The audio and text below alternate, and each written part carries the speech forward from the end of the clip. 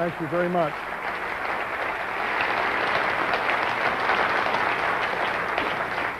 Good evening, ladies and gentlemen, and we welcome you again to this third lecture of our 2001 lecture series. It's presented by the Panetta Institute for Public Policy and by California State University, Monterey Bay. And we again are here in my hometown of Monterey at the Monterey Conference Center. Just a quick reminder for those of you that make use of our intermission, please do take a ticket stub with you during the intermission for your re-entry. The theme of this lecture series, as I've mentioned before, is preparing for the 21st century.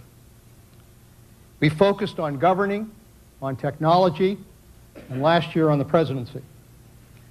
This year we focus on people and politics in the 21st century. Tonight, we look at the people, generations, past, present, and future. We have two guests who have a broad range of experience that gives them each, I think, a very distinctive perspective on the impact of changing values, of changing generations, and changing lifestyles in our society. In a very real way, they are the faces we associate with life in the America of 2001. Our first guest is perhaps one of the most well-known news anchors in the nation. For nearly 2 decades, he has been the sole anchor for the NBC Nightly News. And during that time, he has amassed a whole series of firsts and been honored with almost every major journalism award. He was first to conduct an exclusive interview with Mikhail Gorbachev, first to report on human rights abuses in Tibet, first to interview the Dalai Lama, first anchor to report from the scene the night the Berlin Wall came down, first from the Oklahoma City bombing site, and on and on. He's covered every presidential election since 1968. He was a White House correspondent.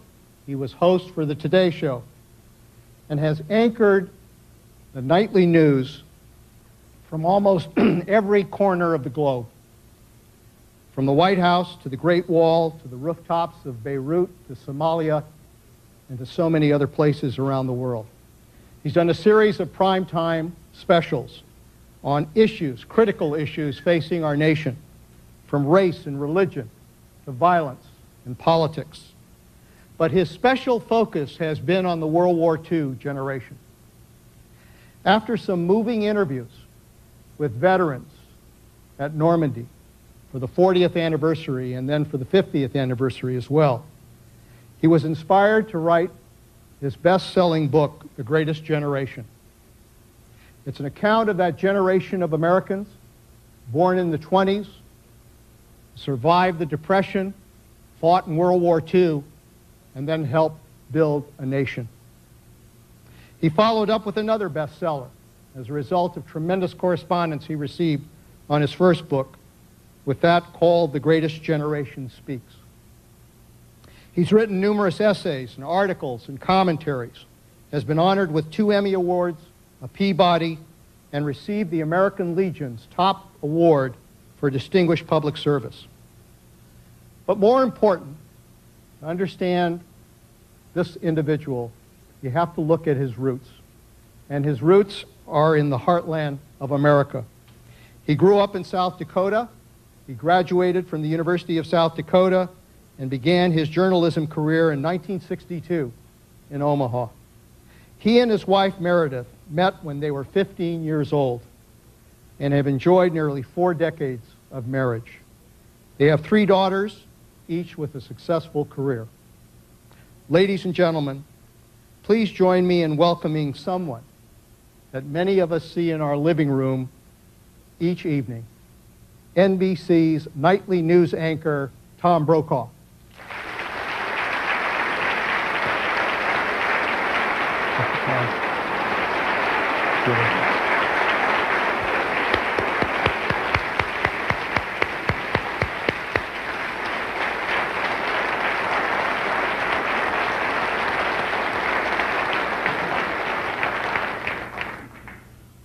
Our other featured guest is really no guest at all.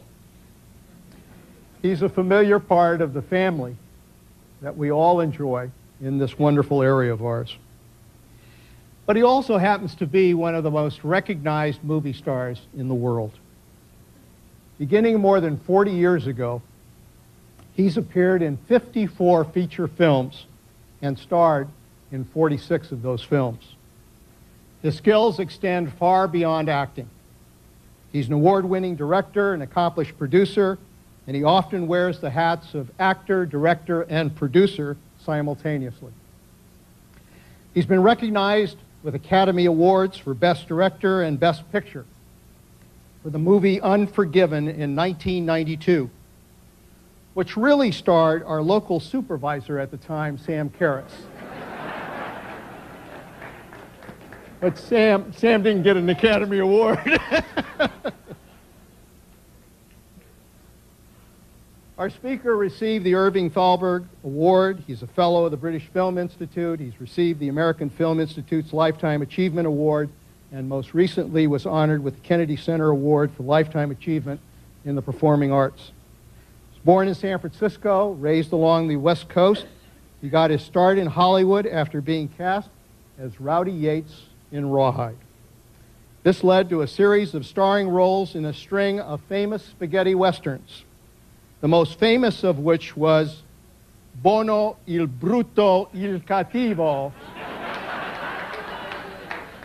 The good, the bad, and the ugly, which could be a title for politics in America, I guess. In 1971, he made his debut as Dirty Harry with a line that every actor craves. Go ahead, make my day.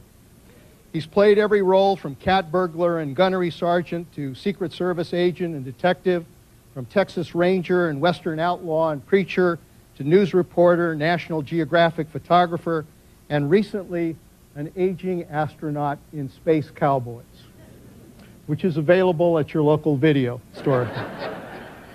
But that's the Hollywood role. More important for us in this community is his role as a friend to the Monterey Peninsula. He came here during his service in the Army when he was stationed at Fort Ord. And he came back to live here and become a part of this community. He's been mayor of Carmel, chairman of the Monterey Peninsula Foundation, an organization, as you all know, that supports literally hundreds of local charities and hosts the AT&T Pro-Am at Pebble Beach. He serves on the board of the Monterey Jazz Foundation. He's active in historic preservation, the Carmel Heritage Society, the Big Sur Land Trust, and he saved, as we all know, the historic Mission Ranch. He's a partner and board member of the Pebble Beach Company, which owns the Lodge at Pebble Beach, the Inn at Spanish Bay, and 4 of the most beautiful golf courses in the world. And he recently completed his own new course and club at Tehama, a course that is littered with my golf balls. He makes his home here with his wife, another familiar face, and former news anchor Dina Ruiz Eastwood, and their daughter Morgan. Ladies and gentlemen, please welcome a friend and a fellow citizen, Clint Eastwood.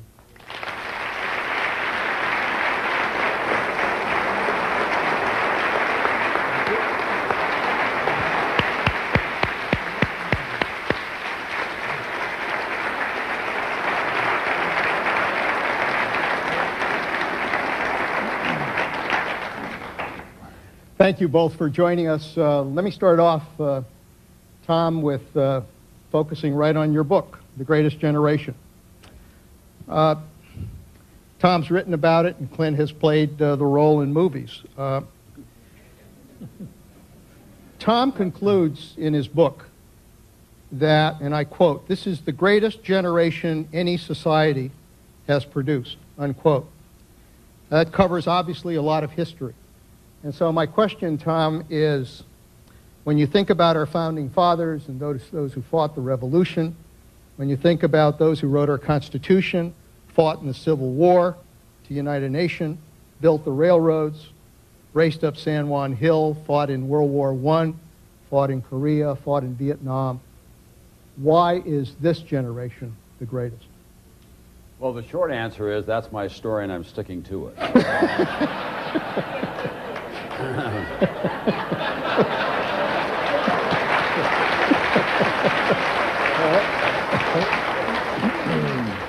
It's obviously a provocative title. I said it almost spontaneously in 1994 to Tim Russert on Meet the Press when I was in D-Day for the 50th anniversary, and he was back in Washington. But the more I thought about it, the more I thought it was a defensible proclamation on my part. Because this generation, men and women, it really was so inclusive in what they did, beginning with the Depression, surviving that, and uniting either within families or communities or within regions and certainly as a nation to get through that very trying period without having a real revolution in America. Think about it. And just when there was some hope that that economic despair would begin to lift, this same generation was asked to go off to distant battlefields in Europe or in the Pacific, the men, and to fight hand-to-hand, primitive conditions, while their wives, their fathers and mothers back at home kept the nation together and made enormous sacrifices. Weren't perfect. Too slow to recognize the need to do something about gender equality, far too slow to deal with racial discrimination, but met every challenge put before them, which were monumental, and always understood that we work best as an immigrant nation when we move constantly toward a higher common ground. Now, the founding fathers and that generation were brilliant, but they were all mostly white males. Women really didn't have a role in the founding of the country, and they allowed the institution of slavery to go forward at that time. Same thing could be said of the Civil War generation. Deeply divided nation, people defending the right of this country to continue slavery and to break up the idea of the federal system as we knew it. So I have concluded that this was the greatest generation, that it met the greatest test. John Keegan, who is a brilliant British military historian, has said of World War II, quite simply, it was the largest event in the history of mankind. It was fought on 6 of the 7 continents and all of the seas and in the air. 50 million people died when it was over. Nations were realigned and cultures were destroyed. And this generation was in the thick of it. And when it came home, it built the country that we have today and rebuilt their enemies, the first time that had ever been done. So that's a longer answer to my original statement. That's my story, and I'm sticking to it.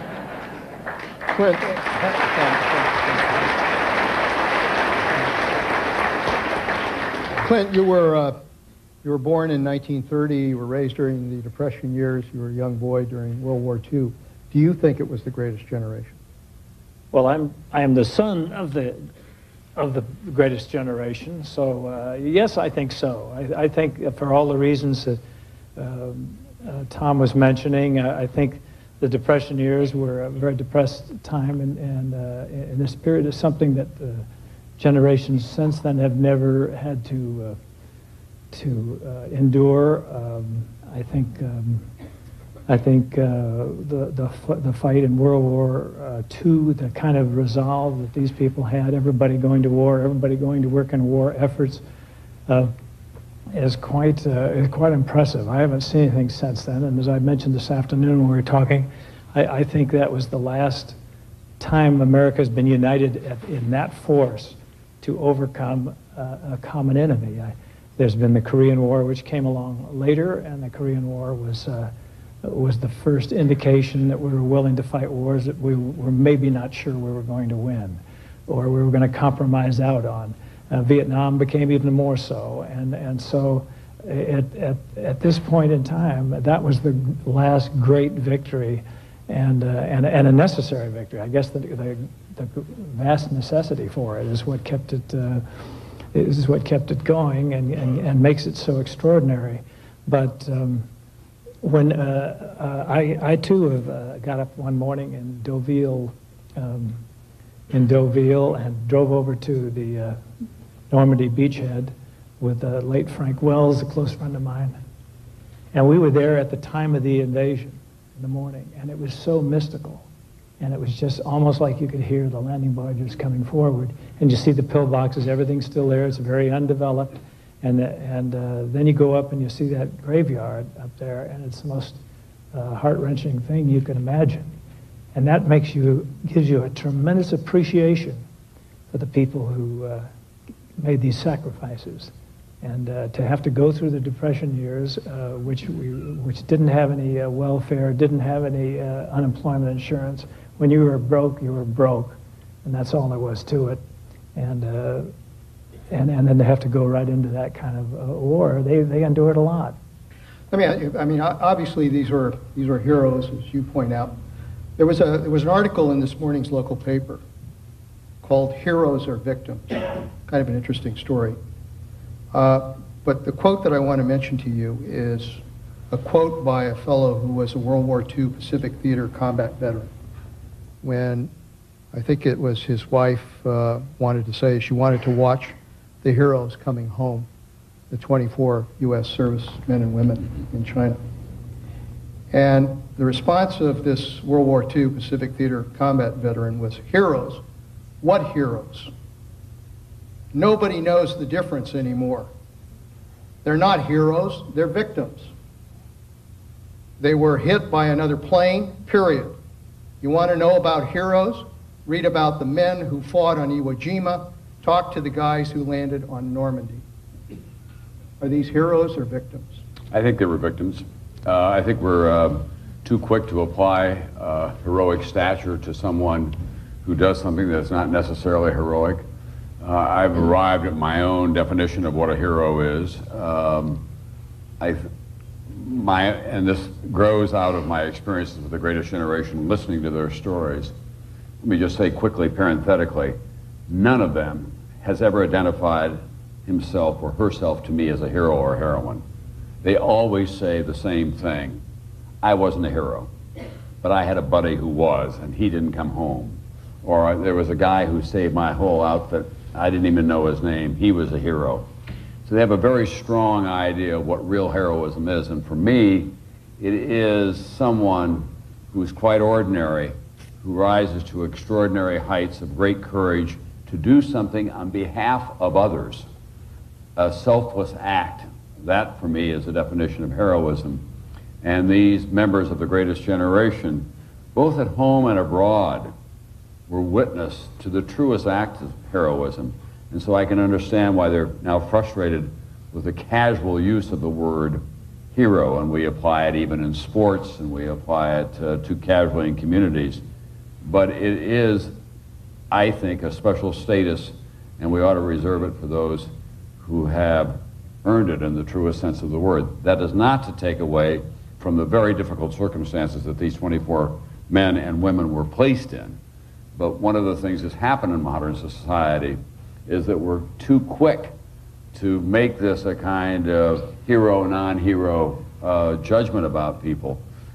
And I shudder to think about what happens if we're faced in America again with our younger generation with a real military confrontation of some kind.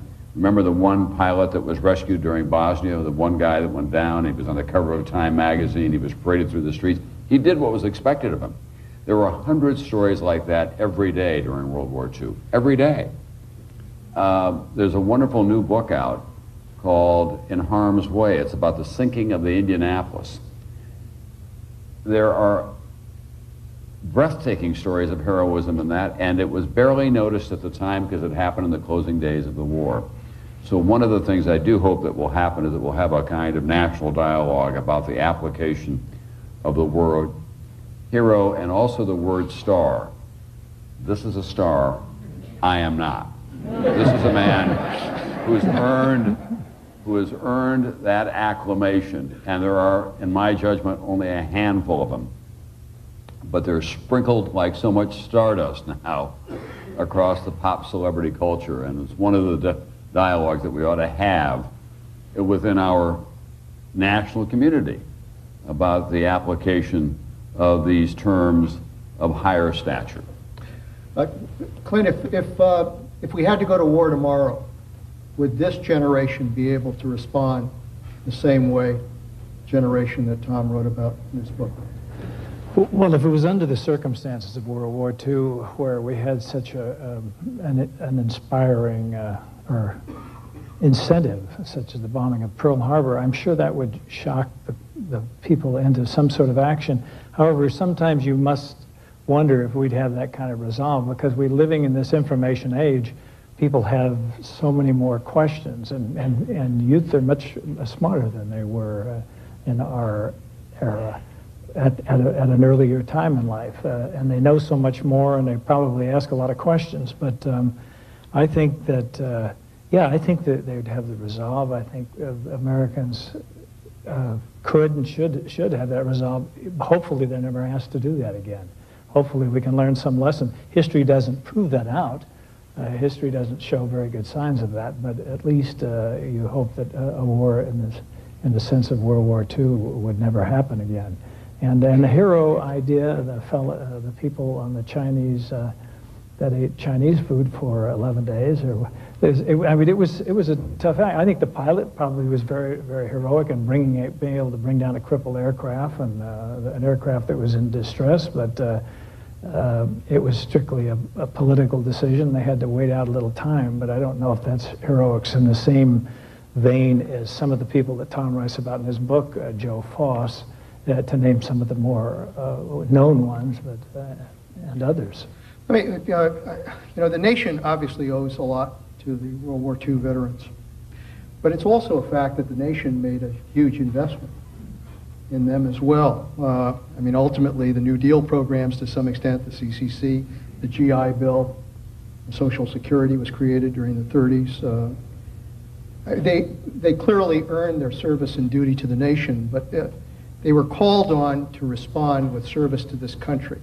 And I guess my question is, ought we to require of young people that they spend a period of time in national service to this country so that they understand what duty and discipline is all about as well?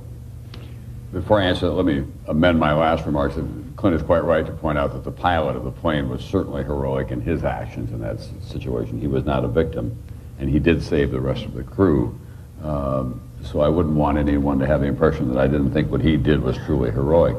To go on to this question, Leon, you know better than anyone in this room the cost of those kinds of programs and the difficulty that you would have, the difficulty that you did have even with AmeriCorps during the last 8 years in trying to get that launched. So my own belief is that since it's probably problematic from a national point of view, is that there ought to be many more programs that grow from the ground up around the country that provide an opportunity for service for young people. I do think it's vitally important. I think there's a lot more of it going on than we sometimes give this generation credit for participating in. Wherever I go, as I was saying earlier today to the students around the world, and I spent a lot of time in the third and fourth and fifth world, I find young Americans working in medical programs or with refugees, or they're helping nations develop their political systems. So there is an appetite for it, and I think it's incumbent upon us, of those of us who are a little older, to provide those opportunities for these young people if it's not going to come from the national level, which I think is unlikely, probably from a political point of view. It's hard for me to imagine that that will get started in the current or even in the foreseeable political climate. I think you're probably right. Clint, what do you think about returning to the draft or some kind of national service? You know, I was drafted and in 1951, and I got to say I hated it. But at the same token, I look like every other person who was in the military. I look back on the few years that I did as great. I look back on only the good part. I don't remember the bad part and how unorganized it was. It introduced me to the Monterey Peninsula here, which has become my home. So I was fortunate enough to be stationed at Fort Ord instead of Fort Benning, Texas, or Oklahoma, or wherever. A little luck has to play a factor. But I think to send kids to boot camp or thing, it probably would be great for them. But whether you'd be able to do that, whether you'd be able to put that over on the families. Nowadays, I don't know if the families have the resolve to. The families were closer knit then, it seemed like, and people would the tightness of the families. You wonder with some of the newsworthy incidents that have gone on in recent history, you wonder where the parents are in some of these situations like at Columbine and where have you. And it is very, very depressing sometimes. And you think, did we have that in the 30s and the 40s? I don't know. I guess we did. Everybody had their tragic situations and tragic stories, but whether it's a need to have a national draft for kids or something, maybe not. I'd rather see, I think education is the key. I'd rather see every kid inspired to go on to higher education, and education will be the answer to this country politically and in every other way. You raised Columbine, and now I think it's been 2 years since Columbine. You did a piece on your evening news indicating that Columbine continues to be a problem out there. Even in this area, we've had schools closed because of threats of similar violence. Every time there are school shootings and there's violence, the issue comes up as to whether there's too much violence on television or in the movies. And I guess my question is, do you believe there is a relationship between the violence you see on television and the movies and what's happening with young people in the schools? My belief is that there's more of a connection between what young people see on the internet and behavior problems than what you see now generally on television, or for that matter even in the movies. For those of you who don't go to the websites that a lot of young people go to, it's pretty damn frightening. I did a documentary last year called Hate on the Web, just about the hate websites, and there was a young man in Illinois who had become fascinated and drawn into a gospel of hate on the internet and became an acolyte of a single operative in Illinois, and then went on a shooting spree in Illinois. I think it's almost directly traceable to the cancerous kinds of message that were transmitted on the internet. Television itself these days, I think, is less violent. I mean, if you look at the offerings on the networks, certainly, it's mostly about Friends and ER, and that's doing something good. There's a consequence for bad violence. Now, I do think that the so-called smackdown culture probably has an effect on some kids, but I don't think it prompts them to pick up a gun and go to school. I think that it's far more complicated than that. I think that a lot of these high schools have become too large. I think that there is a stratification that goes on, and bullying happens, and kids have access to guns, and they copycat each other. We know that. I've been making a lecture recently in which I talk about the beginning of the last century, 20th century, and the beginning of this one. In the beginning of the 20th century, they had all that technology there as well. They were very excited about automobiles and flight and telephones and everything else, thinking that would probably be the answer. 20th century gave us 2 world wars, Holocaust, Columbine at the end of it. So at the beginning of this century, as we get so excited about the new technology, what I've been saying, it will do us little good to wire the world if we short-circuit the soul. And we have to be thinking simultaneously about who we are within ourselves, as well as how we communicate with each other over this empowering new technology. And I don't think there's enough of a national dialogue about that. What do you think? Well, I think there is a correlation. I think on one hand there's a correlation between violence seen on television and in movies. There's definitely, whenever there's something is a hit, if there's a movie that's a hit, there's violence, somebody's going to come along and try to exceed it. And what they do is they try to exceed the violent aspects instead of tell a better story. Unfortunately, as Tom said, the copycat angle of television is rough because the media covers these things with such an insatiable appetite that they cover it and recover it and recover it, and these kids see themselves become overnight names, even if they go out and get killed in it. They see themselves going down in history, whether it's the John Lennon situation or what have you, or the attempted assassination on President Reagan. These guys are all inspired by something, and it's some attention They want some attention, and this information age has its downsides, and that was one of the downsides of it, is the glamorization, at least in sort of a sick mind. Compare it. What are the core values that you saw in the World War II generation that you think identified them as special? And how do you compare those values with the present generation? What's missing? Well, it's always dangerous to make a generalization, but I think one of the things that you found in the World War II generation, there are 4 or 5 common values that you found in them. What they had, they earned, for the most part, and in the truest sense of that word. First, in the Depression, many of them dropped out of school to go to work for their siblings, to put clothing on their backs or put food on the table with their families. So they had a very keen sense of the truest value of the work ethic and the meaning of work and the return that you got for it and how you used it and how you shared it with others. I think that was a part of it. I think as well that there was this sense of a stronger sense of right and wrong, if you will. Doesn't mean that there weren't bad people during the World War II generation, that they took advantage. But the lines were a lot clearer, and you knew within communities who was a bad guy and who was a good guy, and there was no celebration of the bad guy necessarily. You know, that people took great pride in family and working through problems.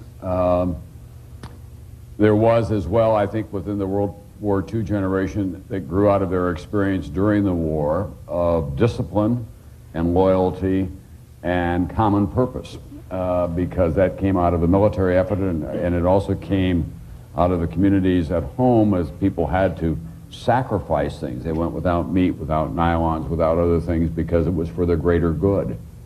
So, as I say, it's dangerous always to generalize about that, but it was more selfless, if you will, than selfish. I think that it had a kind of built-in modesty about accomplishment because it had been witness to so much destruction and devastation, and it knew, as collectively as a generation, the enormous effort that went in for great accomplishment.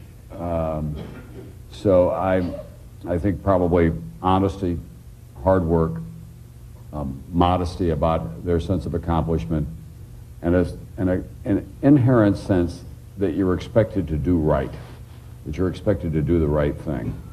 That's the collective. Obviously, there were people within that generation who didn't adhere to any of that. But by and large, I think that that was the overarching view of most people. Those values that you were raised with, Clint, and let me ask you this, and ask both of you. Did you pass those values on to your children? I did, I think. I certainly, we've talked about this a lot. My children have been raised in a far different way than I was, just from a material point of view, and then where we have lived. I have 3 daughters. 2 of them were born in California. 2 of them, by the way, went to school in California. 1 went to Berkeley, and I had one simultaneously at Stanford. I once described that in a public forum as like having one who's a member of the Grateful Dead and the other one who's a member of the Mormon Tabernacle Choir.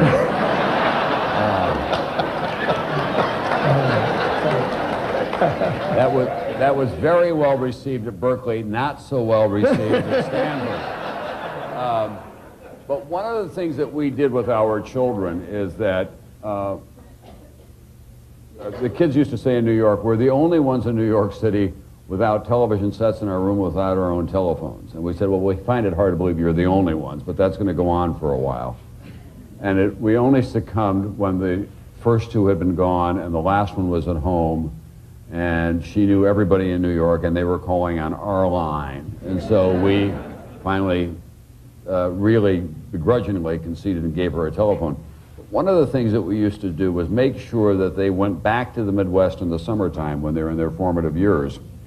And they went to camp in Minnesota, and they spent time with their grandparents in the small town from which Meredith and I both came. Her father was a doctor, a classic, wonderful country physician type who came out of World War II And our eldest daughter is a doctor, I think in large part because of merit. He would take Jenny by the hand on rounds through the hospital and say, you're going to be the next doctor in the family. And she would see what it was like, hands-on healing process. Our middle daughter still talks about the time we were back in South Dakota during the Christmas season, and there was a big blizzard, and they'd sold out all the sleds in town, and by then all the sleds from our two families had been given away. My dad never missed a beat. He took Andrea down to his basement workshop, and within an hour had made a sled. And she was wide-eyed by that. But that's how I had grown up. My mother had stopped saying that she needed things. She would just go buy them because she said if she needed them, he would go make them. And she was tired of having handmade ironing boards and whatever it was. My God, he could make it better than they could produce it at Sears. So the kids were exposed to that, and they talk about it to this day, about having that life and seeing those families, my mother canning goods in the summertime from the large garden, counting her pennies when they went to the store, looking for the sales when they went to buy the kids' shoes. They are conscious of all that. Doesn't mean that they practice it necessarily, but at least they're conscious of it. So yeah, I did try to convey that to them, and I think that they grew up with it. One of the, there's a wonderful story in our family about my daughter Jennifer was about 6 and pretty talkative, and she was asked by her grandmother what she wanted for Christmas, and she said that she really wanted to have a stereo record player to play the records that she had. And my mother said to her, well, what does your father say about that? And my daughter said to her grandmother, Daddy says, my God, do you know how much those things cost?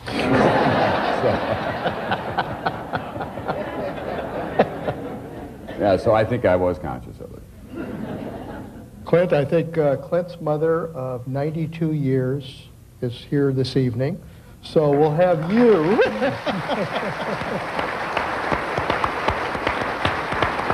That's your mother there in the front row? Yeah, in the red, yeah. So, how were you raised?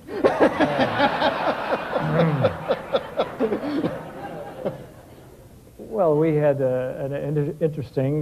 My parents were married and starting a family at the beginning of the Depression, so it was a very difficult time. And I was born in San Francisco, then we lived in Oakland, and we lived in Sacramento, and then we moved to Pacific Palisades so my dad could get a job at a Standard Oil station. That was the scarcity of jobs in that time was immense. And my sister was born in Los Angeles, and then we moved back to Sacramento, and then we moved to Spokane once for a while, and then but I was too young to hardly remember that. And then we moved to Redding. Lived in Redding, California, and I went to all these little schools, the various schools in and out of them, and they didn't know about dyslexia and all that stuff then. They just thought, hey, this is interesting. You could try to catch up to this and fall back to that. But it was an interesting time, and people, there was no welfare or anything like that, so people would come to the back door and ask if they could cut up all the wood in the backyard to earn a sandwich. That's all they wanted, a sandwich. They didn't want money. They knew he probably didn't have any. And there was that kind of camaraderie and that kind of volunteer help that went on. And I think that's one of the things, getting back to what you were talking about World War II, I think that was the difference, is people volunteered. People volunteered to go into the military at that time. And then the first thing you learn when you're in the military is don't volunteer for anything. Yeah. So, and it's very true, because volunteer to all those who don't. How many people smoke? Okay, you guys watch the other guys pick up the cigarettes and all that. And they had all kinds of tricks like that. But by and large, people were willing to help one another, and it wasn't so much a litigious society that we live in now, where everybody's antagonistic towards or mistrusting of one another. And everybody now thinks if you're trying to do something that you've got some ulterior motive. And in those times, everybody was focused, and that war sort of focused everybody. and they all worked towards the same end, and people would tolerate the neighbor's dog barking or what have you because they knew they were all working for the good of the Allied command. So it was just a different era. I don't think that era is here right now, and you asked earlier if it could be rejuvenated for this generation. Maybe so, but it would be a different way. We'd have to send a lot of lawyers to the front lines first.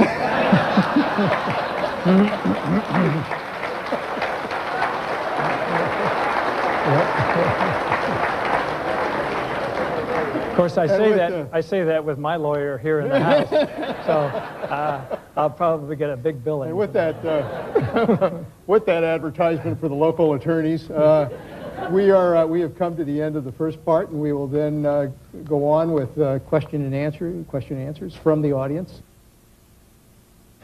Tom Brokaw, have you ever compromised your beliefs in order to please the network you support? What do you do when faced with this kind of situation? Well, we're owned by a large corporation that has lots of interests around the world, GE, and this question is raised often. We have a very strong-willed chief executive there who's gotten a lot of attention for his successes, Jack Welch. And what I always say in gatherings like this, I'm grateful for GE because it saved NBC. If he hadn't come in when he did and bought the company and applied the management techniques to it that he did, I doubt that we would have survived as a whole piece. Having said that, it's often awkward when GE is in the news. And so my standing rule has been that if GE is in the news, even below what would be our normal threshold of including the story in the nightly news, we put it on. And I always say General Electric, the parent company of NBC News, and then describe, if it's just a brief item, why they were in the news, or if it's a longer item, then we have to deal with it. We're the only network that has done 2 stories about GE and PCBs in the Hudson River, for example. The only one. It's a continuing difficult proposition. I would rather have us owned by a pure media company. That doesn't exist anymore. In fact, it really never did. When RCA owned NBC, RCA was in the Hertz rent-a-car business. They had defense contracts. They owned carpet companies for a while. They had a big consumer electronics division. When Bill Paley, who was considered the model network owner, he owned lots of other enterprises, and his focus always was on getting the biggest bang for his buck that he possibly could. What was different then from now, of course, is that the 2 networks, and ABC was not even a player in those days, the 2 networks represented a duopoly. They had no competition. They could do anything that they wanted to, and the money poured in. So there's a lot more running room. Now, across the spectrum, there is a lot more competition, and it's made it more difficult. But I can say to you that I am absolutely confident of my own integrity. You know, when you self-police yourself, you're always more confident of it, obviously.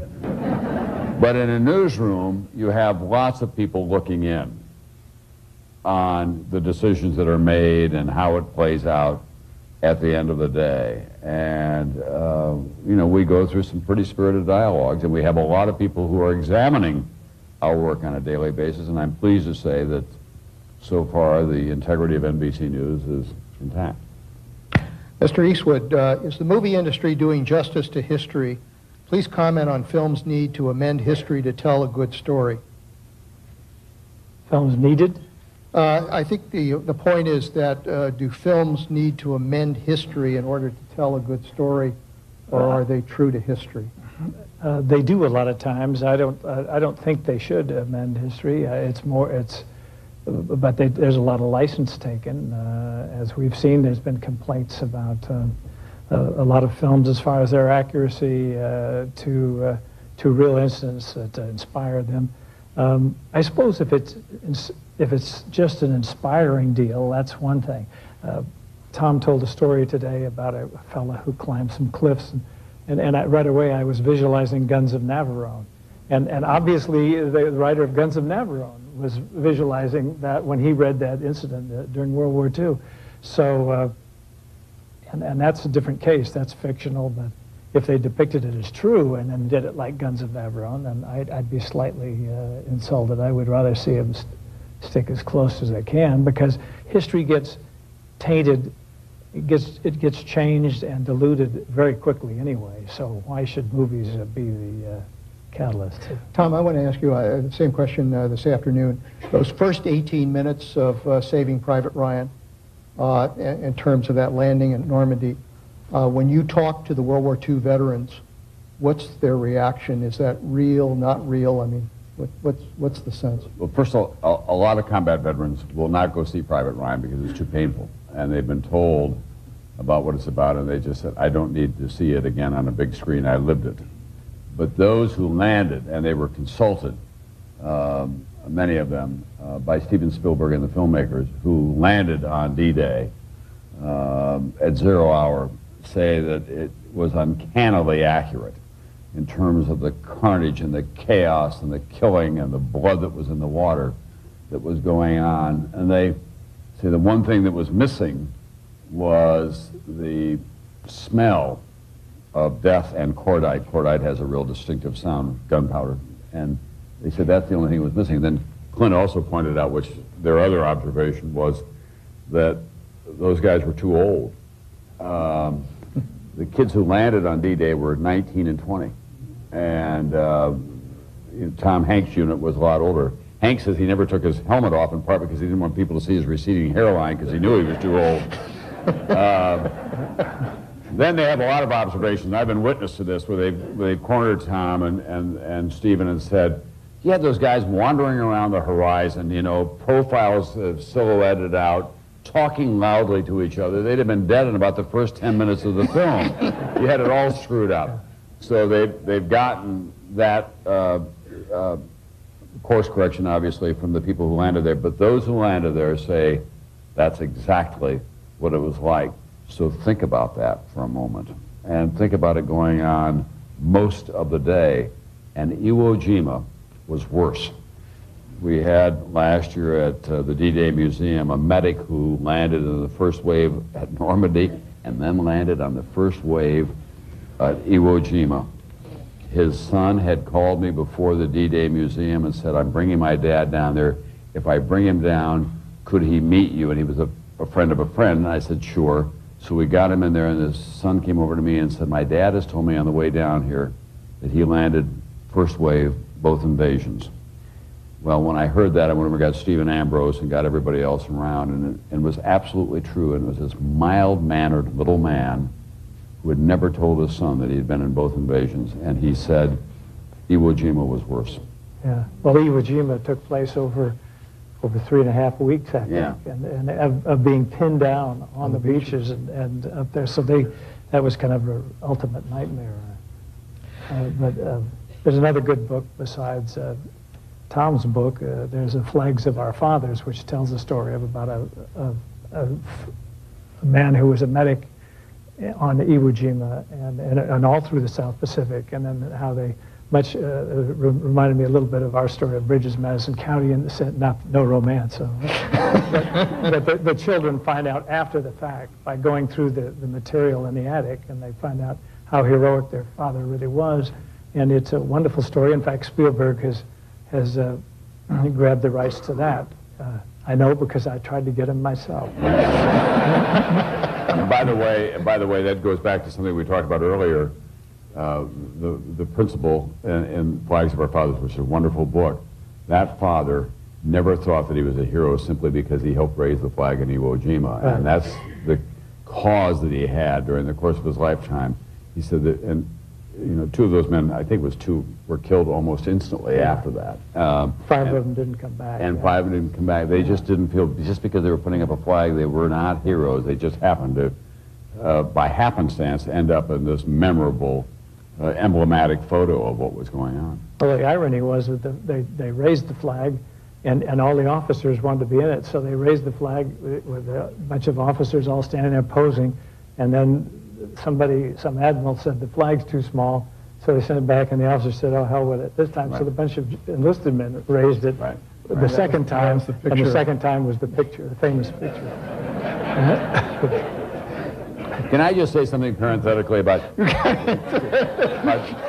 and I are up here on this stage, and I was thinking about it. I was looking at his mother, and I was thinking about the way that he is just a couple of years older than I am, about how we were raised in such a common fashion. We first met back in the very early 1970s when we were both invited to a celebrity ski race at a place called Bear Valley, California, which they were trying to develop at the time. And Clint was a big star then, but he had just started skiing, and so had I.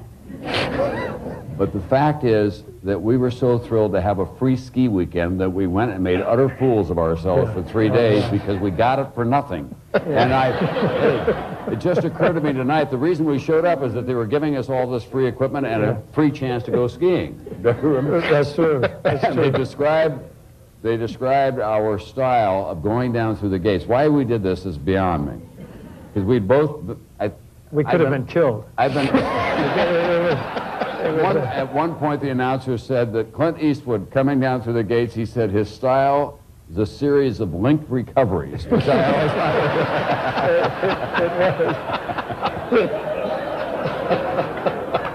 But the point is that we were raised the same way because we thought, even though we can't ski, this is a free deal, and we're not going to pass it up. It's sort of like tonight. We knew we were going to get a book from Dan Albert. Right.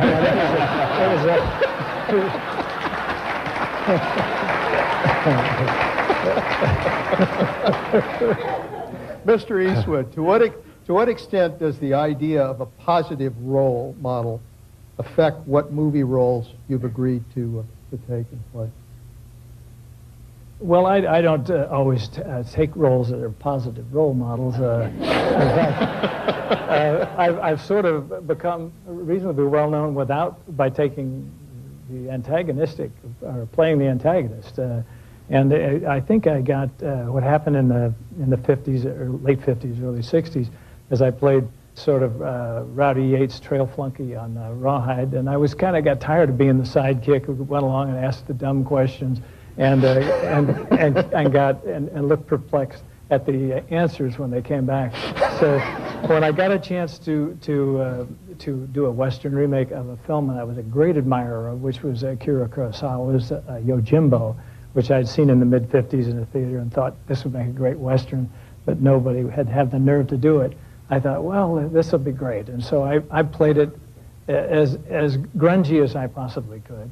And then all of a sudden, people associated with me, they liked me grungier much better than they did otherwise. So it kind of worked out that way, and one thing led to another, and then I did other roles. And so I found out that by playing a little bit of conflict, or somebody who was more from a blue-collar or less background, I could have more of an identification with the audience. Now, that wasn't all planned. It's just that they're much more enjoyable roles to play.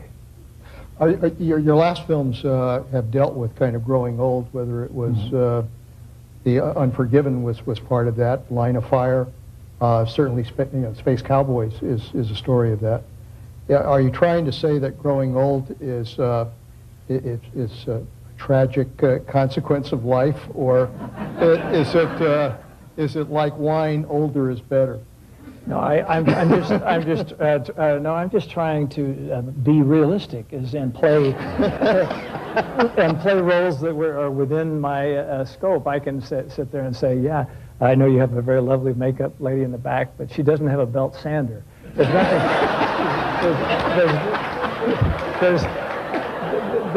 There's only so much she can do. So when I figured, and it looks kind of ridiculous when a person's trying to play much younger than they are, and they used to do that in the old days a lot of times. But I figure it's fun to play. And what's the advantage of growing older is to be wiser and to play roles that encompass a little bit more of a conflict. Maybe like in The Line of Fire, he was overcoming being physically out of shape and not as strong as maybe he was when he was younger. And the same thing with Space Cowboys.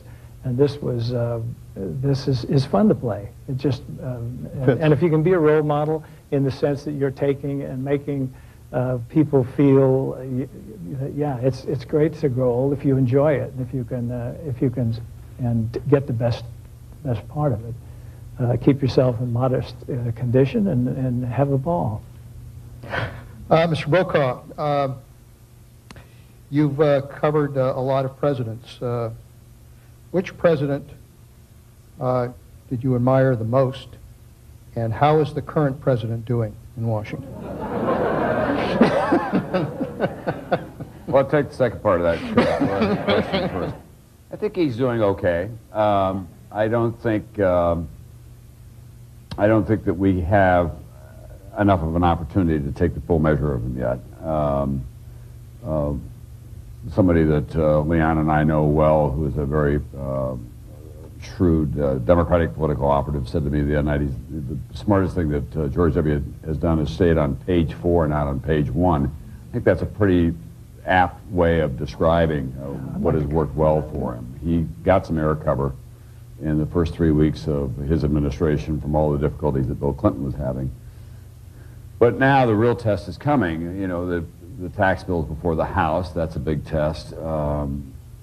He's gotten off on the wrong foot on the environment, primarily through a kind of clumsiness more than anything else, both on arsenic in the water and CO2 especially, and they're trying desperately to right him on that because the polls are pretty devastating.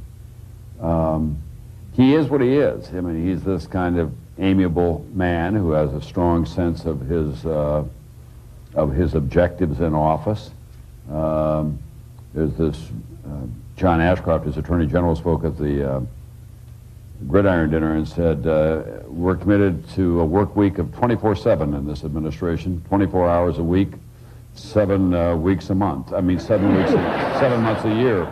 Blew it, but he gets up reasonably early, goes to the office, and then goes home early, and he always works out every day, and he's in Camp David every weekend because he's a great delegator. So I think it's too early to say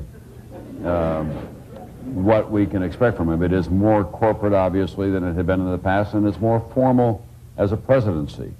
The lines are more carefully drawn in the White House as I deal with it.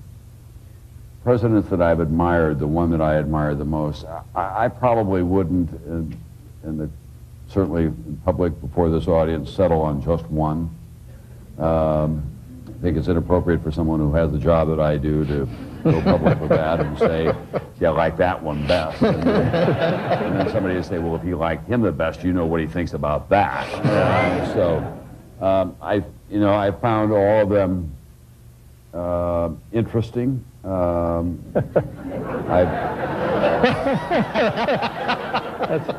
think that their skills and their flaws are obvious to most of us at this point in life. I will say this. It takes an enormous amount of courage to run for president.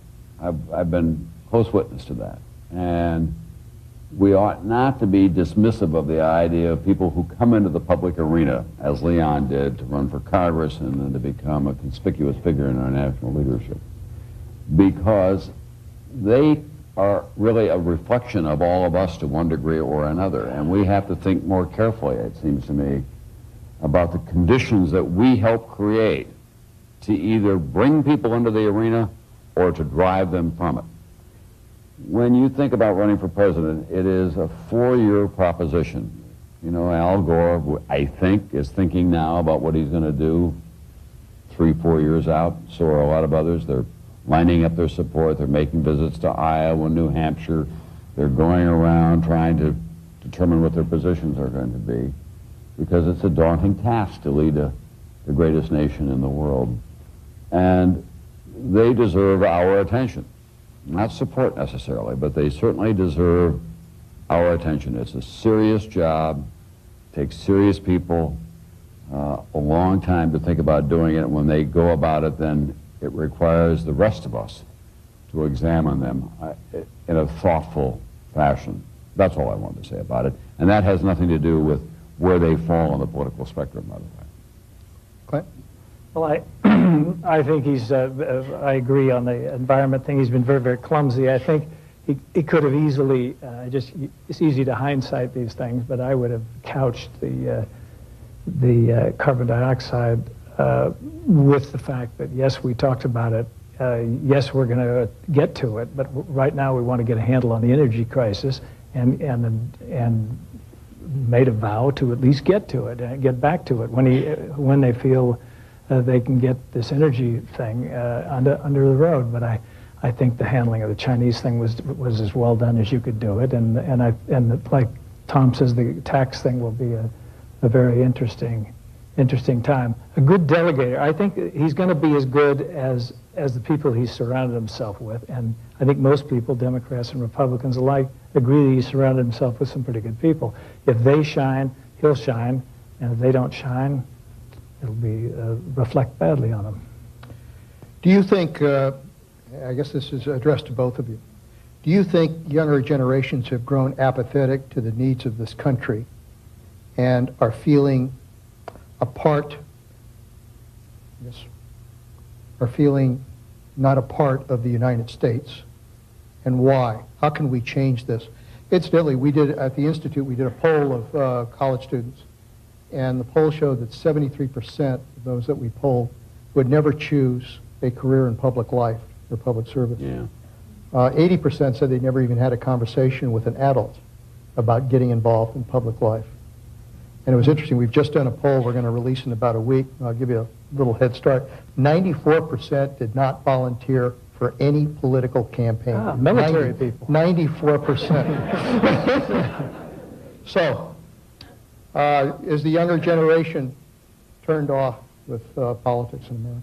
Yeah, I think they are turned off in politics. I think that if you look at this last campaign at the presidential level, neither candidate talked about the issues that are of concern to young people.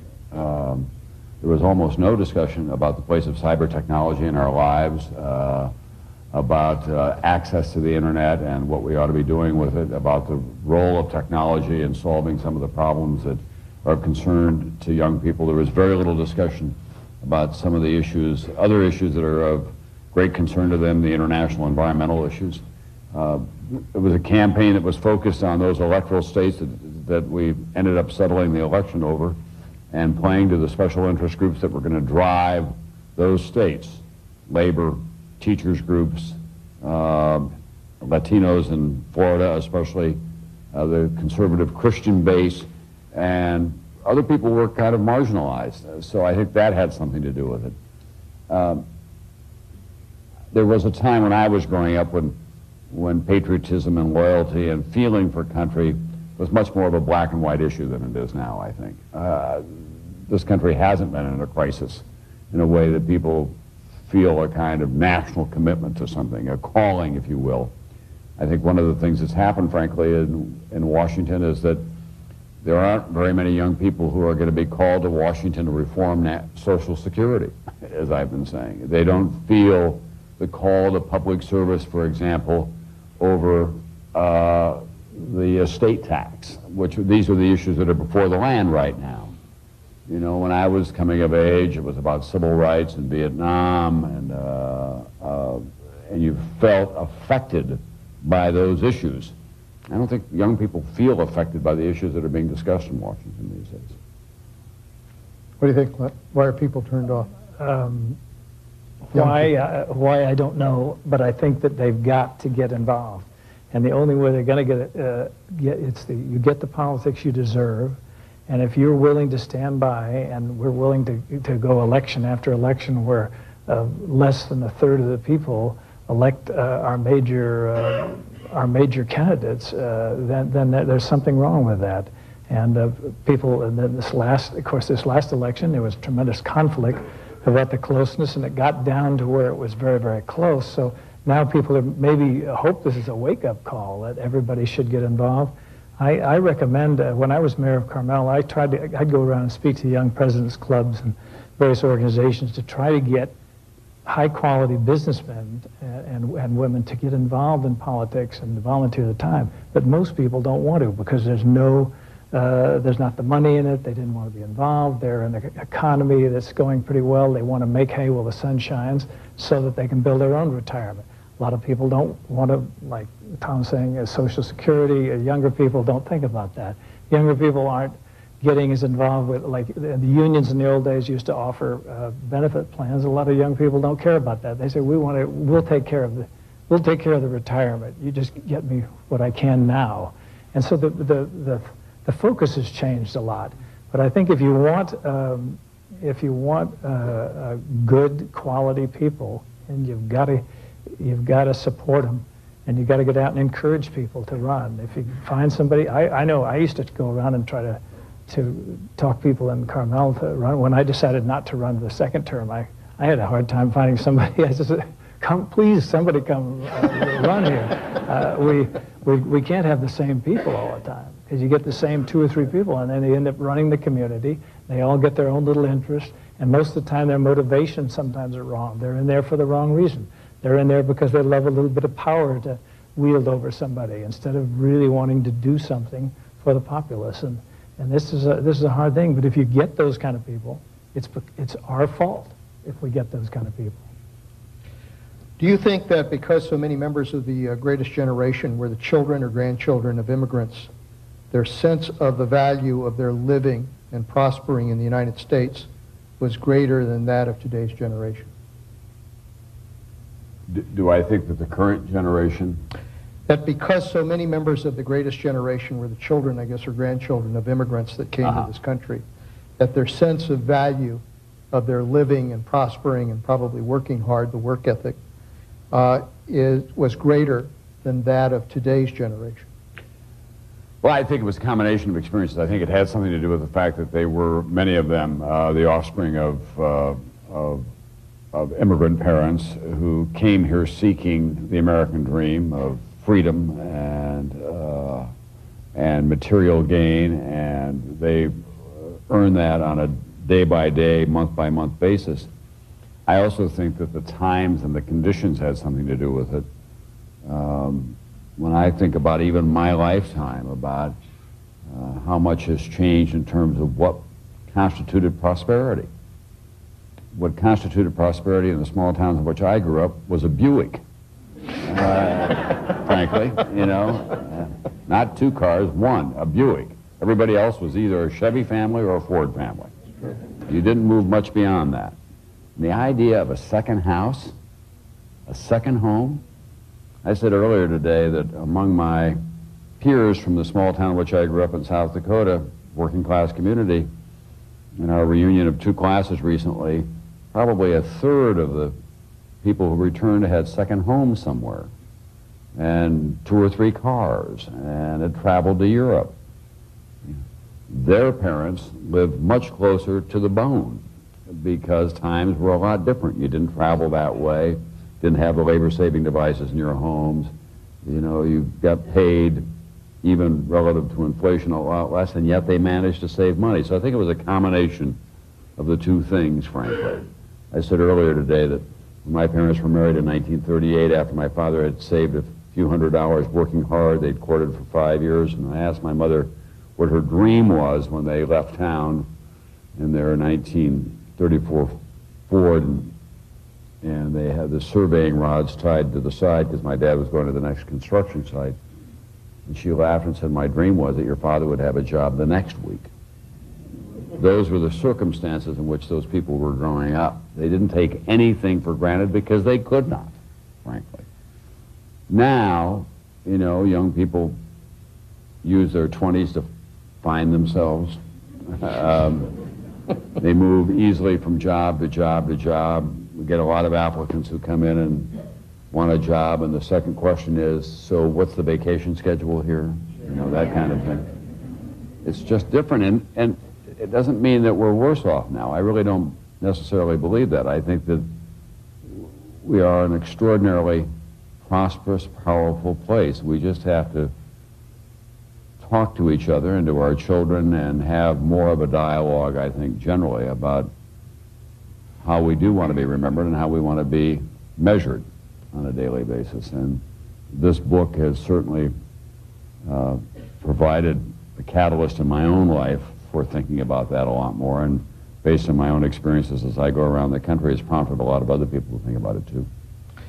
Mr. Eastwood, what do you feel to be your most personally rewarding achievement in your career? survival.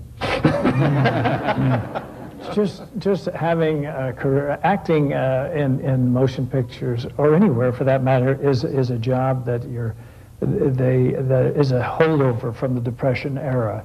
It's a job where you're always, there's a joke among actors, you're always thinking every job is your last one. And so actors are tremendously needy for that one reason. And for me to be still doing it 47 years later is to me kind of miraculous when I look back and I think, how did that happen? Because I was only supposed to work for, I had a very disappointing early part of my career. I started out as a contract player with Universal and I was thrown out of there after a year and a half.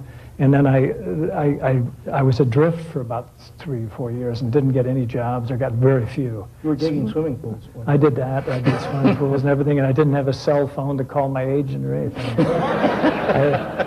At lunchtime, I'd have to run down to the drugstore and put in a coin, probably a dime then, and call the agent and find out any news, no news, okay, back digging.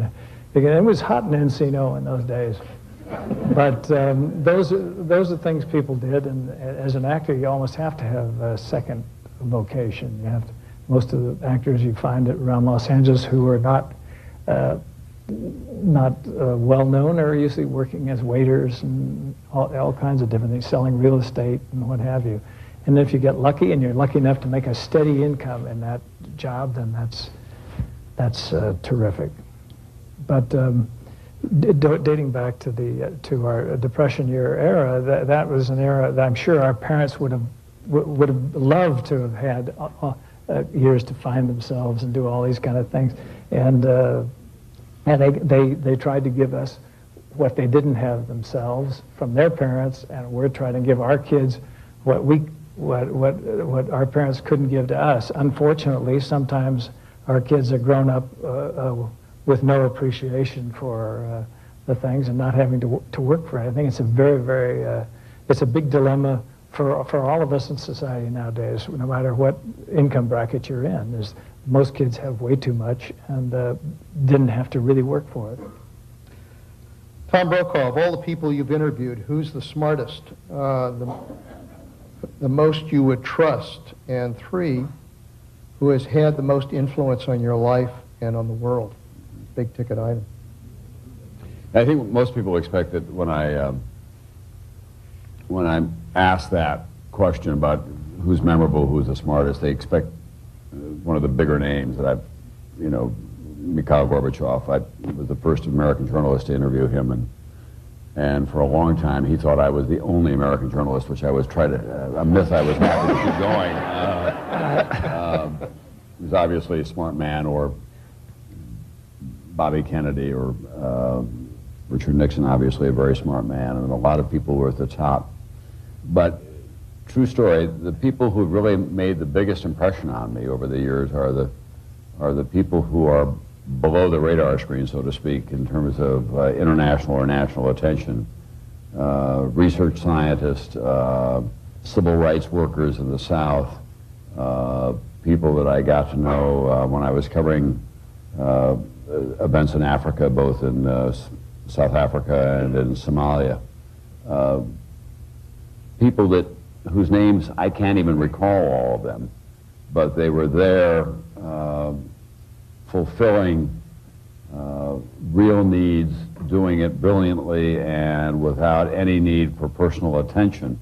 So those are the people that have left the biggest impression on my life, frankly, because it always helps me put things in context, if you will. You get a fair amount of attention because you're on television. But when I go off to a laboratory in this country where they're doing work in cancer research, or when I go into a ward of a hospital where a doctor is doing something about a childhood disease of some kind, and no one knows who that doctor is except the people in that immediate vicinity, frankly, I'm in awe of what they're doing, and it puts in perspective the kind of public attention that I get, and it helps a lot. It also helps a lot that I live in a matriarchy. I have a strong, accomplished wife and 3 daughters who I'm always pleased when they have a fair idea of what it is that I do on a daily basis. You know, are you still in television, Dad? Oh, good, good. And kind of goes from there. So there's not a lot of star treatment around my house, which helps a lot. I just want to tell one quick story, if I can, about my father and the perspective that he managed to keep in my life as well. When I was growing up, my dad made, in the very best years of his life, maybe $5,000 a year. But he always managed to save money. My mother worked, and we always had everything that we needed. We were never poor. We were always working class, and things that needed to get fixed got fixed. And when there was time to go to college, there was money there for me to go to school. My life obviously changed. I began earning a fairly good wage early on, and then I got to a certain threshold at NBC when I signed a very big contract, my first big one. And it was at a time when all of us were going into a new stratosphere, as it were, in television news, and it began to get into the press. And my father called me and said, "I've been reading about your salary. Is that true?" And I said, "God, Dad, we've never talked about my salary before. We're not going to start now. I just don't want to talk about this." So we went on to other subjects. And about 2 weeks later, Time magazine came out and printed my salary and Dan's and Peter's and everybody else's in pretty vivid detail. The phone rang. It was my father. And he says, "So I've got Time magazine here. And they've got your salary in there, they say. Is that true?" And I said, "Well, Dad, God, you've never asked me about my salary before. Why would you start now?" And he said, "Well, I'll tell you why I'm starting now." He said, "Your mother and I are sitting here doing our budget for the next year, and as long as we've known you, you've always come up a little bit short. We need to know how much to put in for this year."